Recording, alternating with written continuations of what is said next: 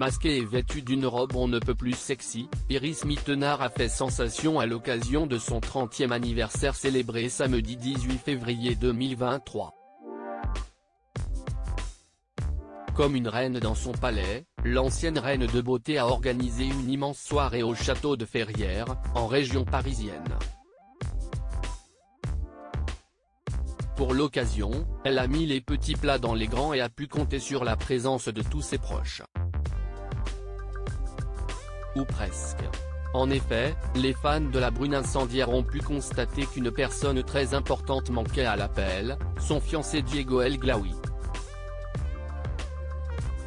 Pour éviter les mauvaises rumeurs, celle qui a été élue Miss France 2016 puis Miss Univers 2016 a tenu à dévoiler les raisons de cette étrange absence sur son compte Instagram.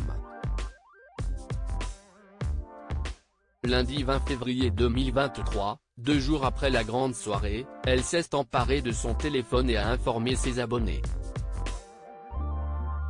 Merci à chaque ami, chaque membre de ma famille présent pour ce moment magique et hors du temps. Diego, tu nous as manqué mon amour. Malade au mauvais moment le pauvre. Je reviens vite prendre soin de toi. Heureusement que nous avions déjà fêté mes 30 ans ensemble mais on se rattrapera niveau fête, a-t-elle écrit en légende d'une photo de son repas.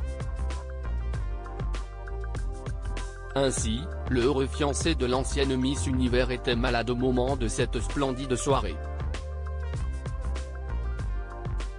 Il n'a donc pas pu assister aux festivités pour son plus grand malheur et celui de sa belle.